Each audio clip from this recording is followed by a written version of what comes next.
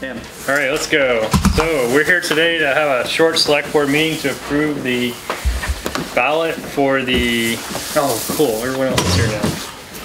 So the ballot for the Tuesday, January 19th election.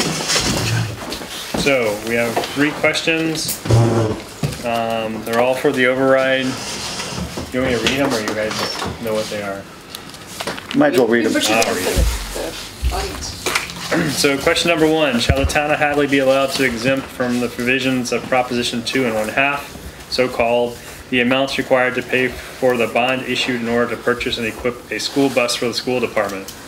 Question 2, shall the town of Hadley be allowed to exempt from the provisions of Proposition 2 and 1/2, so-called, the amounts required to pay for the bond issued in order to purchase and equip a dump truck with a plow for the Department of Public Works? And question 3 is for the second truck for the Department of Public Works. So there's a school bus, and then a dump truck and a dump truck for the DPW. So that's what's on the warrant. I'll make a motion to accept the warrant. Second. Any discussion? All those in favor? Aye. Aye.